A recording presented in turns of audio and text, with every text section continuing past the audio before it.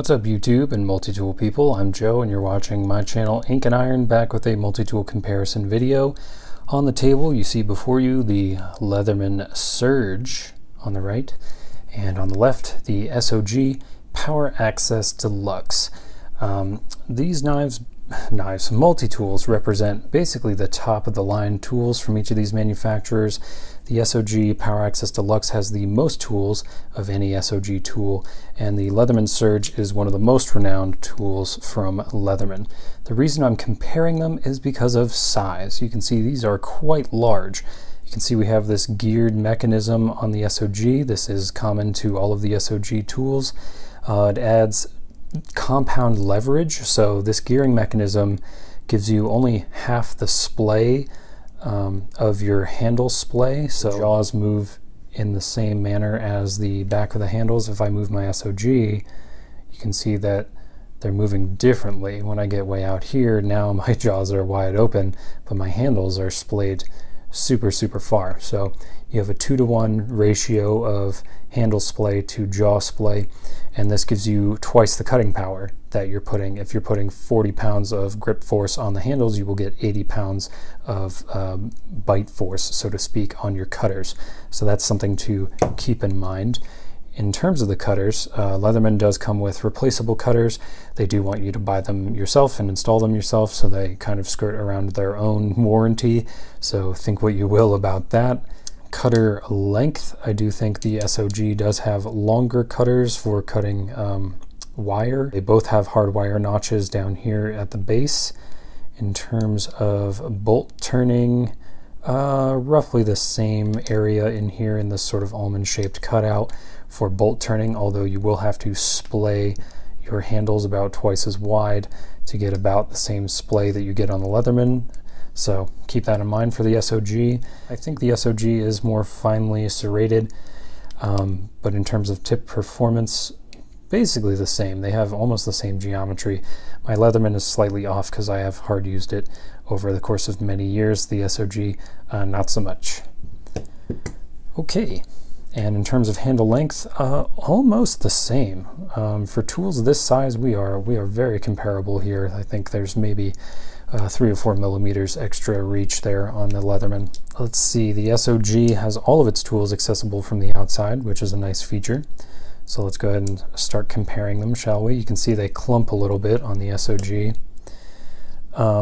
So I know this isn't a saw, but this is the T-shank adapter from Leatherman, and it does come with a saw. All you have to do is open this up and take out your little T-shank tool, and you can swap in. They give you a saw standard when you buy a Surge, so yeah, let's pretend this is a saw. Actually, you know what? Let me go grab it.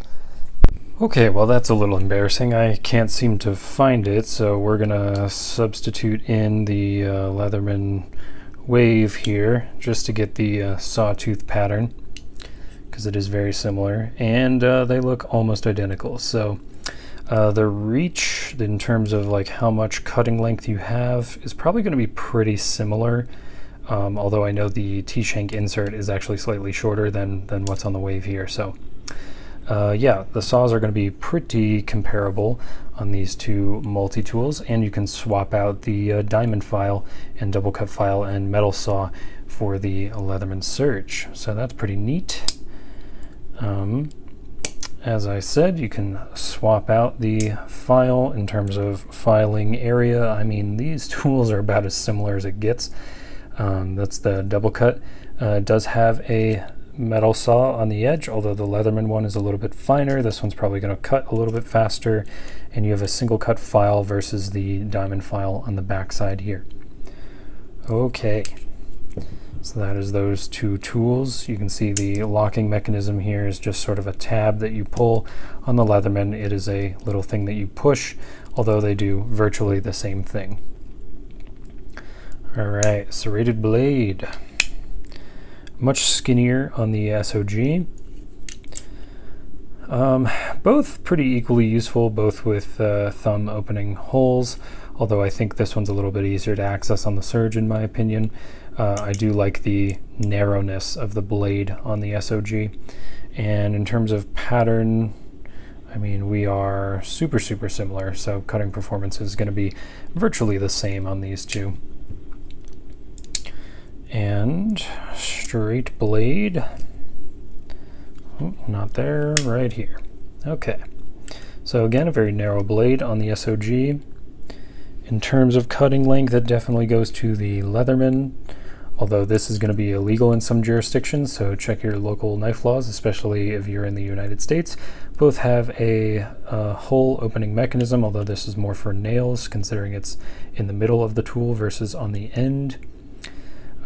Yeah, I did have a performance issue with the SOG. In the first one, I sent this in for warranty because the first time I went to use the blade, it bent way out and disengaged from the lock. So yeah, that was actually pretty sketchy. But this one seems to have no trouble, this second version that I have. But just something I felt I should mention. Moving on, let's take a look at the scissors. And the SOG Poweraccess Deluxe does not have scissors, actually. So it's just going to be the Leatherman Surge here. Get a little cloth or something to cut. These are pretty robust scissors. They are the largest on any Leatherman tool, and they are quite handy. Not exactly sure why the Poweraccess Deluxe decided to forego scissors. They are one of my favorite tools, but you know, your mileage may vary. If you don't need scissors, take that into consideration. All right, let me splay out the rest of the tools here.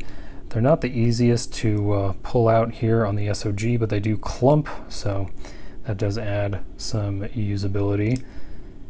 They all lock, and they are all accessible from the outside, so that is one nice thing about it. You do have to open up the Leatherman Surge to get at some of the tools. And okay, so these are all of our accessory tools. Let's go to the Surge, pull out its set. Okay. Yeah, you can see a little bit more finicky without having all the tools on the outside. I've got a can opener with a small flathead screwdriver at the tip. I will say this tip really impedes the function of the can opener. You can see that on my can opener comparison video. This can opener on the Leatherman Surge is the cleanest cutting can opener I have on any of my multi-tools. It also features a wire stripping notch, if I can show you, there you go. Wire stripping notch here in the base that is very wide. So if you're stripping a lot of wire, I think the Leatherman Surge is probably going to be your go-to there, and if you're opening cans. In terms of wire stripping on here, I don't believe we have a wire stripping tool. So that's something to note on the Poweraccess Deluxe. Awls. We've got basically the same amount of reach on both of our awls, a much bigger eye on this one, although a really thin piece of metal right here. I don't know if I would trust the long-term durability of, you know, slamming this into something really hard, aluminum or steel, but probably for wood boring it should be fine. Although it lacks the edge work that the Leatherman has on it. This is a very tight radius curve in here, very good for reaming. Not quite as good on the SOG Poweraccess Deluxe. We do have a dedicated bottle opener here. The bottle opener is just going to be the can opener on the Surge.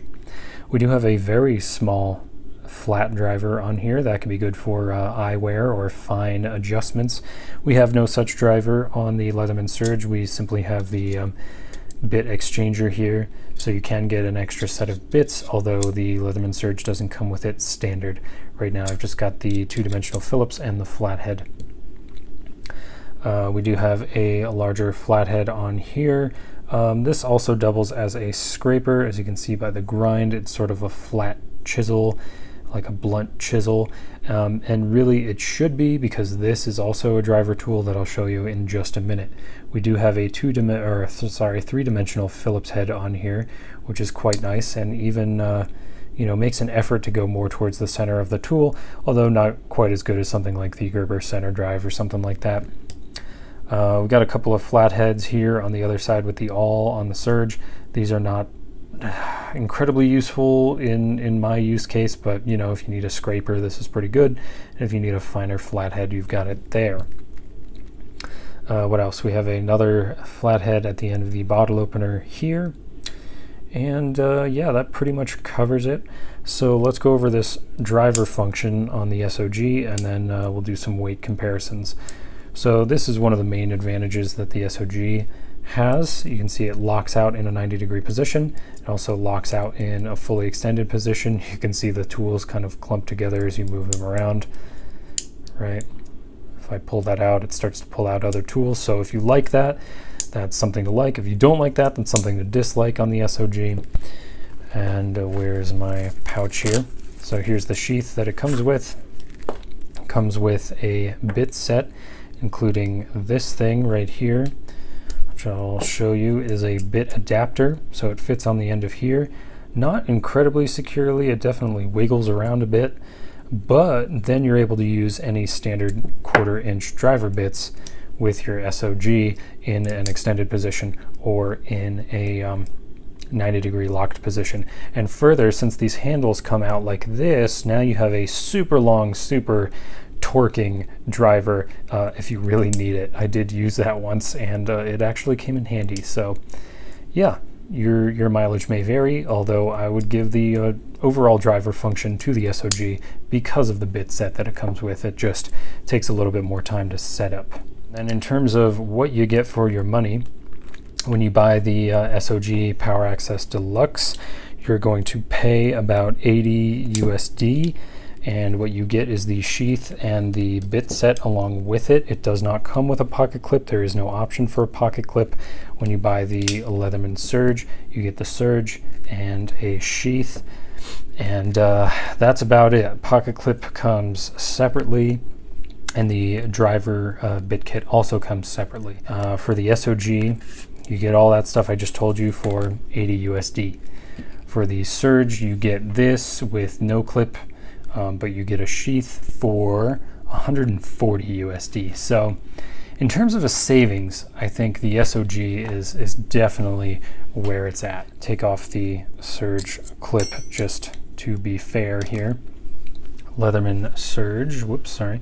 348.6 grams, and the SOG Poweraccess Deluxe 243.6 grams. Okay, 8.6 ounces on the SOG Poweraccess Deluxe, 12.3 ounces on the Leatherman Surge. So the Surge is quite a heavy hitter in terms of its bulk and its overall sort of profile.